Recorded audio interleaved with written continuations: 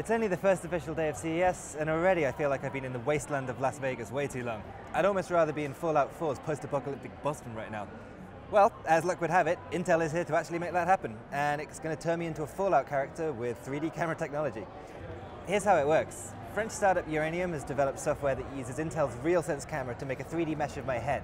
I just sit in this chair while the tablet takes my picture from all directions, and then I wait for the app to build up my character. The 3D mesh goes straight into Fallout 4, and before I know it, I'm running around the wasteland in a radiation suit. Now, this is something that video game companies have been trying to push forever, but in this case, I have to say it's a pretty effective use. So, stick around theverge.com for more coverage from CES all week, and you can also subscribe to us at youtube.com/theverge.